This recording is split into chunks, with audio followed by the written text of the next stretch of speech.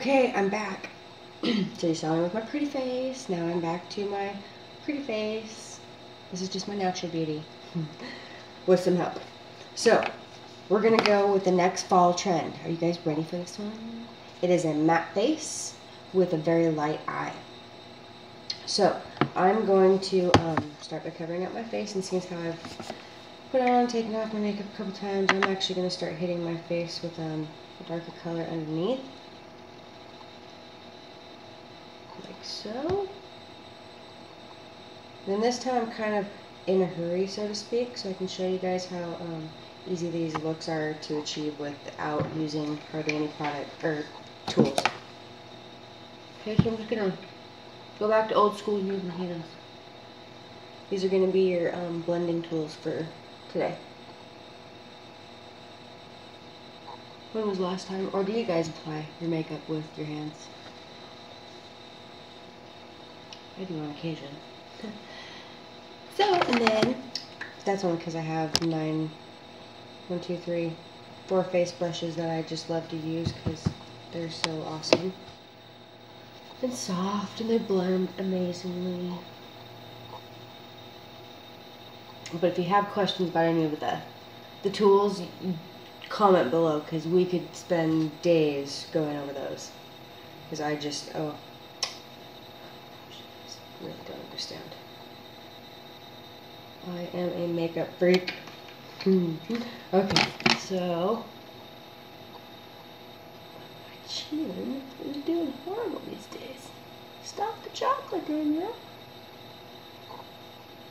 Okay, so there, I've got my BB cream on.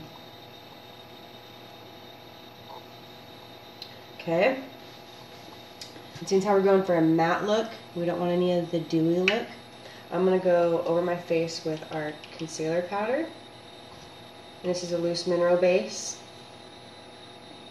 Mineral concealer, and this is just going to help take the shine out from the BB cream. Because the BB cream again is a tinted moisturizer.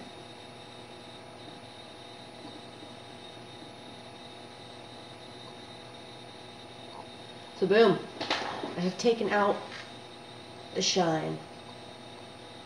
So super, super fast so far, right? And then next is a super light eye. I'm doing my makeup because it's sitting in the sun. Oh, that's another trick, ladies.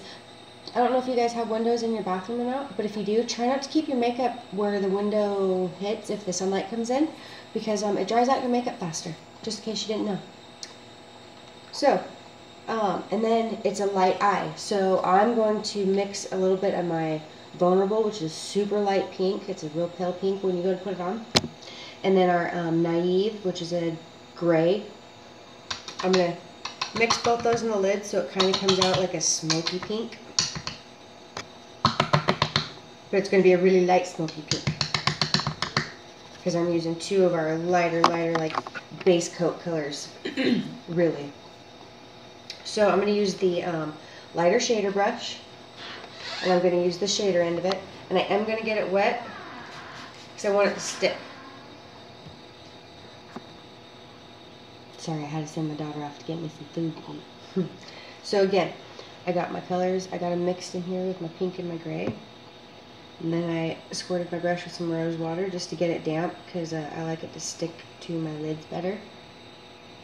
And then just dab it on.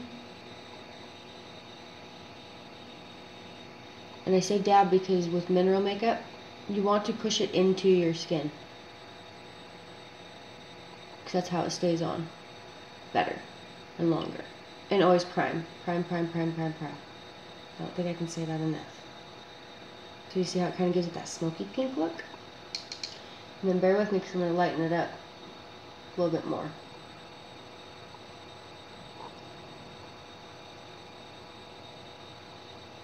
And you just keep it on the lid.